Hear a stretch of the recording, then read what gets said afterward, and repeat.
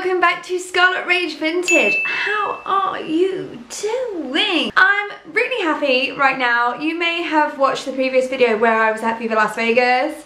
That was amazing. But now I've finally regained my voice, so therefore I can talk to you. I'm going to do the best looks of Viva 2019. So I did a little mooch through old Instagram, said Instagram, and I screenshotted all the people that I thought were really knocking the ball out of the park. So first I want to start off with Vintage Roz. Oh my god, it's like this black gown with, she's got a hat that she's wrapped the chiffon around her waist, and then she's got like this peekaboo back cut out, which, yes, I'm into it, yes. Next one is a classic. I mentioned her last year and I'm going to mention her this year. It's Dana, aka Victory Girl Vintage. Damn, she is wearing another swimsuit that I am to die for. She's wearing the palm trees. I can't remember who it's by, and a chenille cover up, which I'm super into. It's kind of really simple, but yet you just can't complain with her body because damn. The next one is Angie.Amelia. This is obviously a reproduction dress, but I think it's a reproduction dress because this print has been reproduced so much in the past couple of years that I literally can't tell what the originals are and what the repros are now, but I'm into it. So it's like this pale, dusty, baby blue dress with these beautiful like triangle details on the waist and this little like marabou feather hat, which I am kind of into. It gives me all the feels. I'm into this. Now let's go back to a guy that I actually walked up to him and I think he thought I was absolutely batshit crazy. I spoke about him last year and he basically outdid himself again this year. I mean, I think he's probably the best dressed man at Viva. It is the 1920s special and he is wearing this two-tone colour block cowboy western trouser suit with grey and mustard yellow, and I am living for it, especially with the purple accent of the neckerchief tie. I'm so into it. And then also his boots are like amazing. I mean, it's good.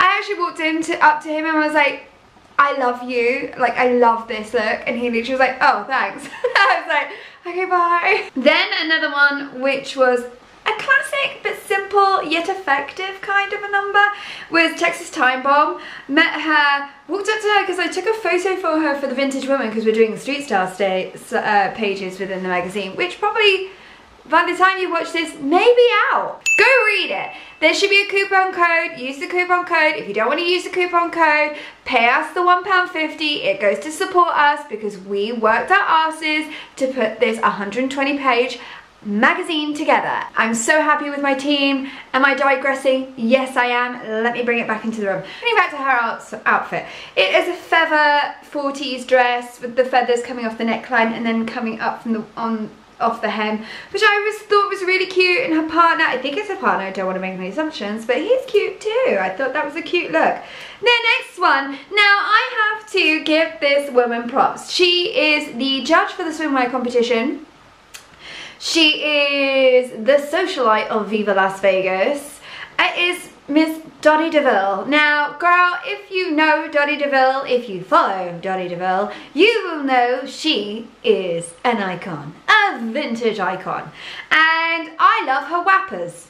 Not gonna lie, if you don't know what a whapper is, Google it. I won't explain it. It's English Cockney. Sorry. But I love this dress of her.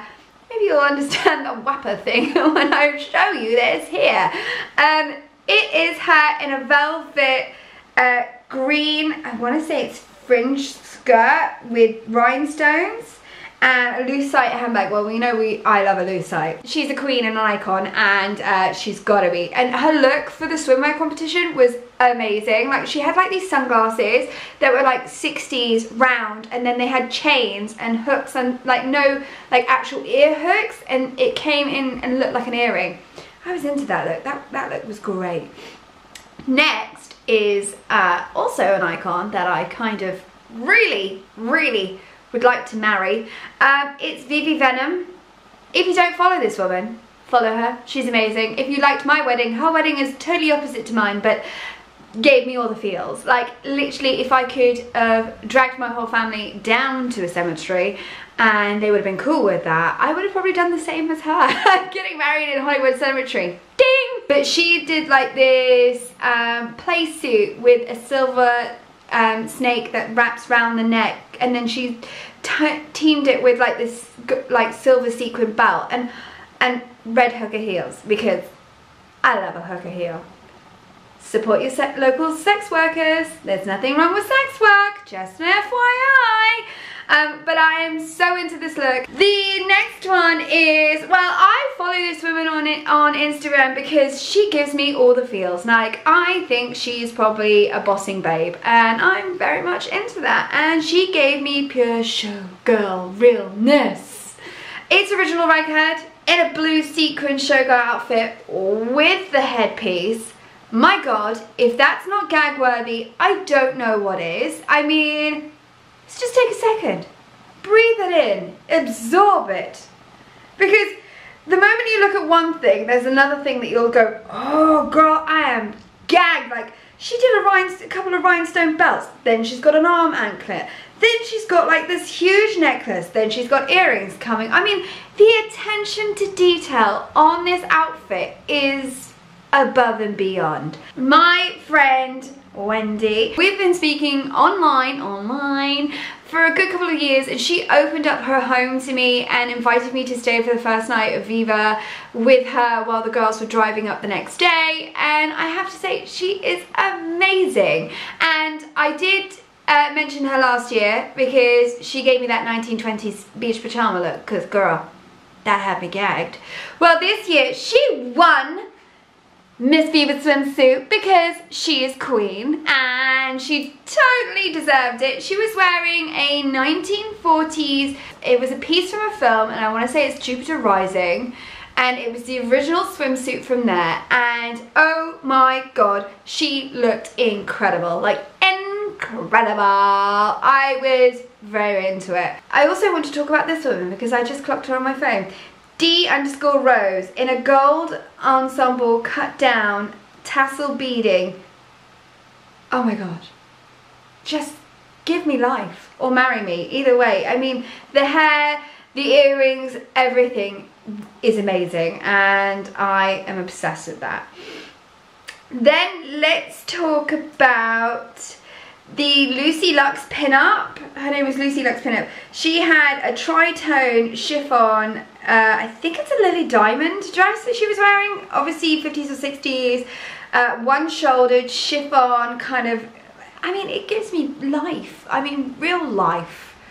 Little Miss Madeline, I think I mentioned her last year because she had the colour block jumpsuit, and I am massively into that. Well, her and her bestie, Little Ladybird, wore two 1930s spiderweb gowns, and they gave me like The Shining. I think that might win overall whole weekend. Just the photo itself of those two holding hands, like giving pure evils, it kind of scares me, and I don't really watch a lot of scary movies, but that made me cack my pants a little bit, so, and I'm into that. Then let's talk about me and my friends at the car show. So as you may have seen, this is my inspiration for the car show. So I wore my 1930s original athlete vest, and then I put it in with some vintage Palazzo trousers, which if you watched my packing video you would see. And then I wore my Bakelite dice brooch, which was amazing. And then my friends all look amazing. Literally, we were the big hat brigade. I literally walked around, I was like, girl, I'm taking my hat off. Everyone is gagging over my swimsuit. Thank you very much, I appreciate that. That's probably the first time that I've been in like a huge massive area with people I know half naked. My swimsuit is from Charlotte Olympia. I got it in the sale because girl is thrifty.